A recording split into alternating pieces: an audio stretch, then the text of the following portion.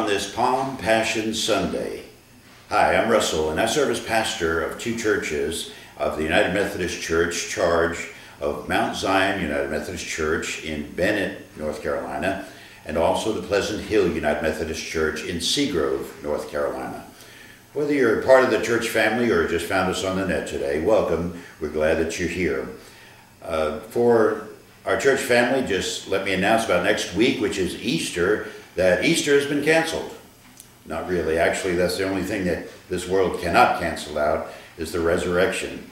Our service in the building has been canceled. We'll be online next week just as we are this week. We have lots of prayer concerns, lots of people out of work across the nation and also across the world, around the world. And with the growing death toll and all the uncertainty of the coronavirus, we are not gathering in our building. We have a lot to learn about where this is all headed, and certainly we have enough to pray about today. And our worship today is all about how we are in God's hands. No matter what is happening, we are in the hands of the potter. We are the clay on the potter's wheel. Appropriately, in just a moment or so, we're going to begin worship with a hymn that is certainly appropriate for this picture. Have thine own way, Lord. Have thine own way. Thou art the potter, I am the clay. And so, just a few heads up for today's worship. If you'd like to follow along in the Bible readings, we are going to be reading from Isaiah 50th chapter and also Philippians the 2nd chapter. For all of the singing and prayer times and scripture reading, the words will be on the screen for you. And don't forget to have the kids gather close by, because there'll be a message for them as well. For your offerings and prayer requests, at the end of this video, there will be some information for how to send in your tithes and offerings and also prayer requests. So, if you need to prepare, hit the pause button. We'll wait. Go get a cup of coffee and your Bible, and welcome. Hi guys, it's Pastor Russell again. I've got a question for you today. Do you know how to be content? Are you content right now? I don't mean right this very minute, but with all the things that are going on in your life. For instance, you don't do schoolwork at the school anymore right now, do you? You do your schoolwork at home. And maybe you have some online things that you do with your teacher, whatever it might be.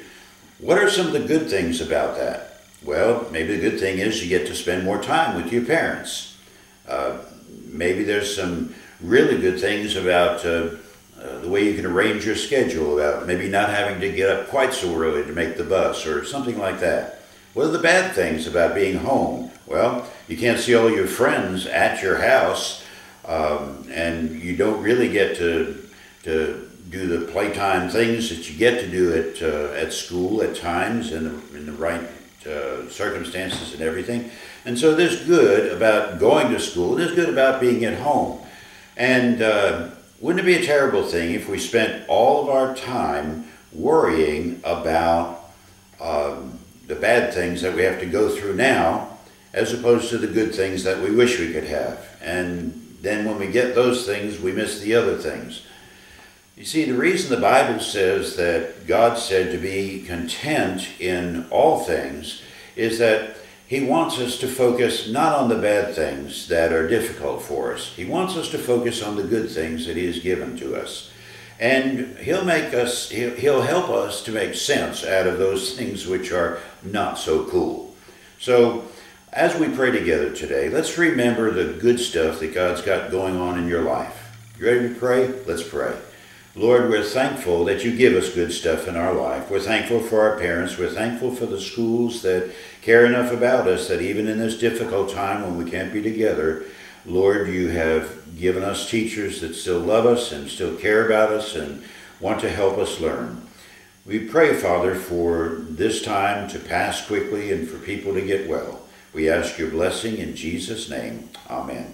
Thanks, kids. See you next time. Hopefully at church.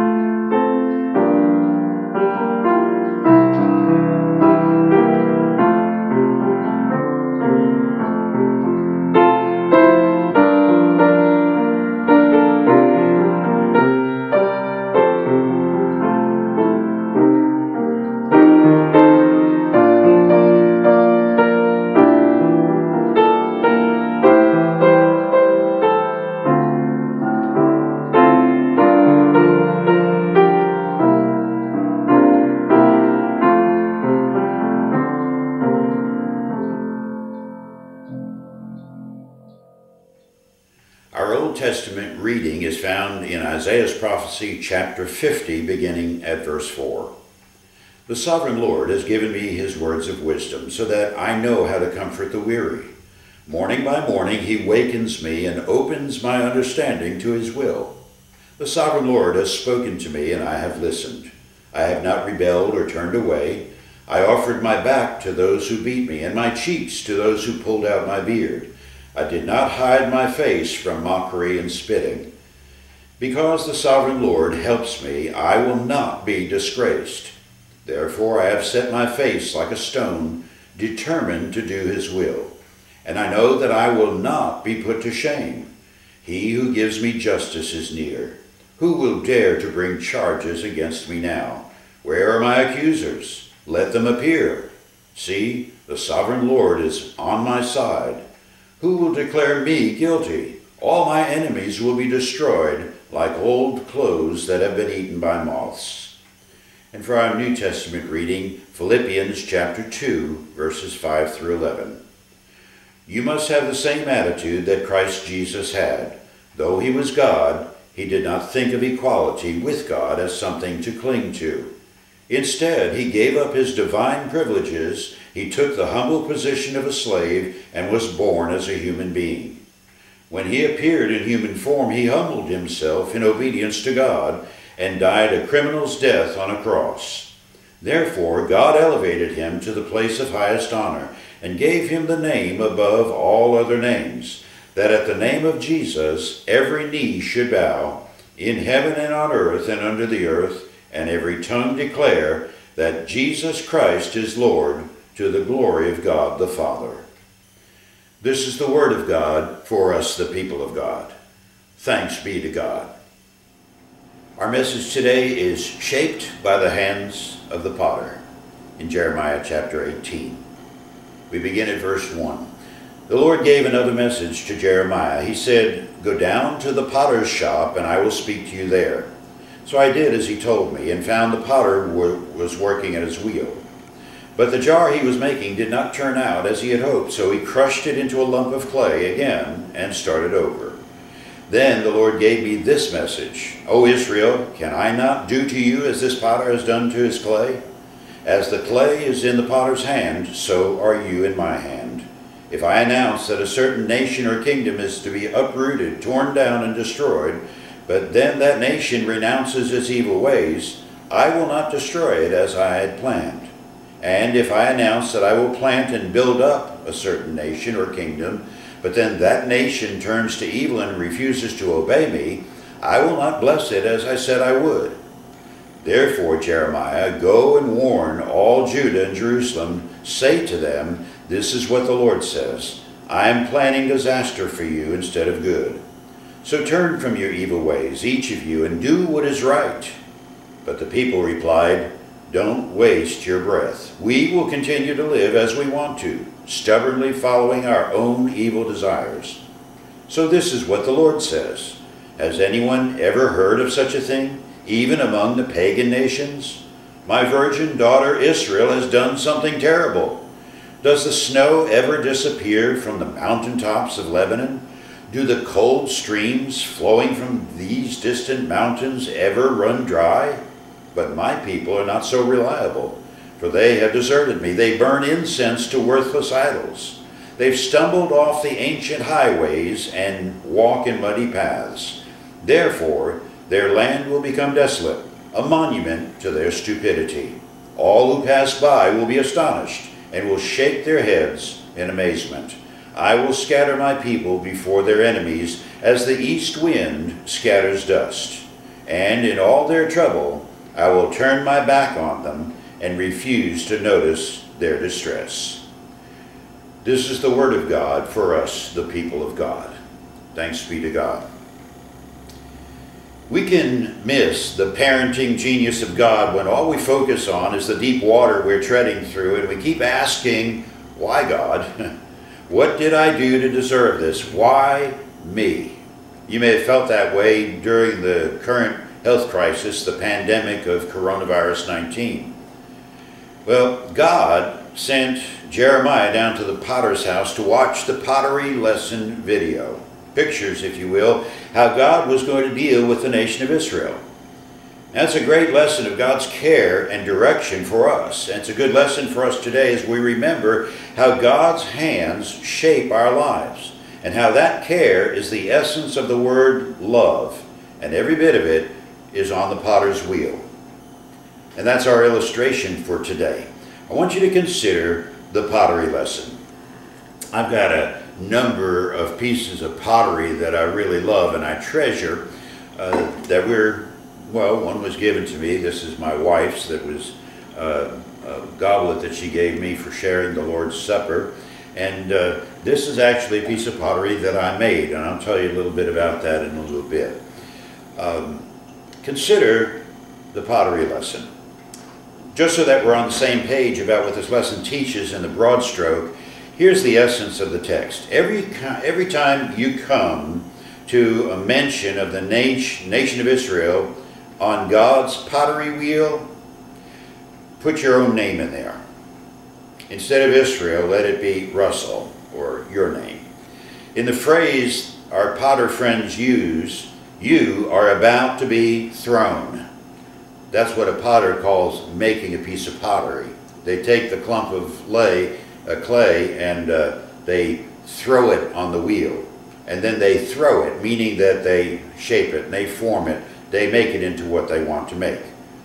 Being thrown is what happens in the process of living if you have decided to surrender to God's will. It's important to remember as we read Jeremiah that God never promises an easy life, nor does he promise a difficult one. He does promise an eternal life of purpose and genuine joy, not superficial happiness. I'd like for us to take a look at the tools that God uses in shaping us for the best life possible, both for our good and for his kingdom. The first tool is the wheel itself. In Jeremiah's prophecy, the wheel stands for God's natural created order. Think of this earth as the spinning stone. You and I are lumps of clay that been plopped down on God's wheel in our birthday suits, and we're totally dependent on everything and everyone. The fact is that the fact that we're usually crying our eyes out when that happens is a pretty accurate forecast of the struggle that comes with living. And centering on that wheel is the most crucial issue, or the most critical issue for both the potter and the clay. Without being centered on the wheel, the clay will eventually wobble and eventually it will falter. It will never become what its possibilities promise. Just like the clay centered on the wheel, you and I have to center ourselves in God's will. I don't know if you've ever noticed this or not, but Psalm 119 was placed in the center of the Bible, right dead in the center of the Bible. And that psalm is all about God's Word and how our lives will be blessed if we find ourselves there in God's Word. So we hide it in our heart and we find that our steps are well ordered. The wheel. And then there's the water. In this allegory of clay on the wheel, there are forces that affect the outcome. A potter will keep her hands and the clay wet with the water to help the movement and the smoothing process as the clay spins underneath her hand. Now it's hard to miss the symbolism of our baptism here. That baptism by God's Holy Spirit places us in God's earthly turning, spinning wheel, the church. That water changes our relationship from friction to friend. Water has a purpose for real pottery of reducing the friction and making it smooth. Our baptism does the same thing. At first, there is the friction of fear. We think of God, we fear a God who brought us into the world and, like Bill Cosby said, can take us out anytime he chooses. Our baptism changes the relationship from fear into being friends with God, knowing that it is his hand that will not take us out. It's a guiding hand, rather, ready to mold us and shape us into the image of Christ. There's one factor that can change the whole landscape of this image. God is indeed sovereign. He alone is in control concerning his creation. But in God's sovereign will, which is working in perfect harmony with his amazing grace on that spinning wheel of this earthly existence we have, there's one thing that he's left totally in our hands. God is sovereign, but he's given us this one thing. It's called free will, isn't it? Free will to choose whether or not to cooperate with the great potter. If you never received the water of cleansing, the water of baptism, it's not too late right at this very minute to bow your head and ask for his friendship.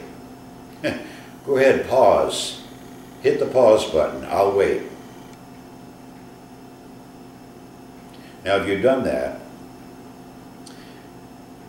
because God was waiting for you, he was waiting for his clay to center himself on the wheel of God's will, right in the center of the wheel of God's will. Trust me, life will wobble a whole lot less if you did that, if you asked God to forgive you and to center you on his word and his will with his life. The wheel and the water. Thirdly, we have his hands. The potter's hands get wet and they get dirty. There are times when the clay just doesn't cooperate. There are times when the clay doesn't cooperate and then the potter has to rework the lump and get the flaws out. We serve a God that doesn't make any mistakes. When there's an air bubble or imperfection in the clay, it's not God, it's not the potter's fault. It's always the clay that has the issues. Let me tell you from personal experience, being reworked, to have God pick you up off the center, or off center if you will, because you've been wobbling and you're turning out the wrong way, to have God pick you up and rework you, that hurts. The summer that I was 13 years old, the doctors said that my knees were both disintegrating with the bones. He called it osteochondrosis. I thought the man was talking in tongues. He told me that the only treatment was for me to sit down for the whole summer and let my legs heal by themselves, because there was no cure. Well, I got angry at my potter, my doctor. He messed with my baseball plans for that summer. And it took some years for me to figure out that without the pain that brought me to the doctor, I would have gone on running and jumping on those damaged knees and possibly been in a wheelchair preaching to you today. Those hands may mess with your baseball or whatever other plans you have, but they are skilled hands. God knows the right amount of pressure to apply, to shape you, to bring you up from the inside out. That's what a potter does. He takes a lump of clay and sometimes he sticks his hands deep down in it, and then he applies the right pressure the right way, and as the wheel spins, it brings the clay up and forms it into the kind of vessel that is fit and usable. Then there are tools that the vessel needs as well, that the potter needs to use on the vessel. At times, the potter will use a paring tool, kind of like a knife, and he uses it to pull away those bits of clay from the outside that spoil a vessel from being useful or being whole. Too often, we lumps of clay want to reclaim the pieces that are lying on the potter's floor. We want to pick up those things, those material things perhaps, or bad relationships, or control of things. And God says, wait a minute, I took that off. Don't you try to get that back. And then the hands will also sign his peace. A man in a previous church that I served helped me make my very first piece of pottery, which is this piece I'm holding here. And at the end of forming it, he told me to turn it over and to put my mark on it, to sign it. So I did. I put my mark on it. I actually signed my name, Russell, June 6, 2011. I put my mark on it, and everybody who ever picks this up will see the underside of it, will know that Russell made this piece. In just the same way, God puts his potter's mark on us. And he does it with loving hands, skillful hands, wet and dirty hands, scarred hands, hands with nail prints. And finally, of all the tools, of all the potter's machinery that he uses, the water, his hands, the kiln is next, the fire. Ultimately, there has to be some fire applied to a raw clay pot to make it strong, to make it usable.